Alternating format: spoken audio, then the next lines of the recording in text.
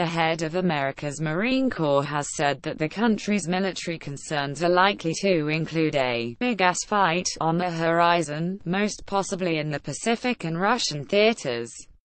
"I hope I'm wrong, but there's a war coming," General Robert Neller, the commandant of the Marines, told troops who were stationed in Norway, according to website military.com.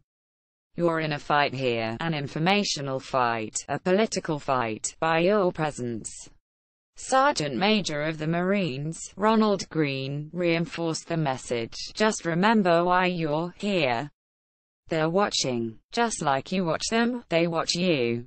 We've got 300 Marines up here. We could go from 300 to 3,000 overnight. We could raise the bar. They don't like the fact that we oppose them, and we like the fact that they don't like the fact that we oppose them," Sergeant Major Green said. 300 of us, surrounded by them, we've got them right where we wanted, right? We've done this before." In a QA session with troops, General Neller said America may shift its focus from the Middle East to Eastern Europe, pointing to Russia's conflicts with Ukraine and Georgia. In the national security strategy released by Donald Trump on Monday, the primacy of Russia as an enemy force was enforced.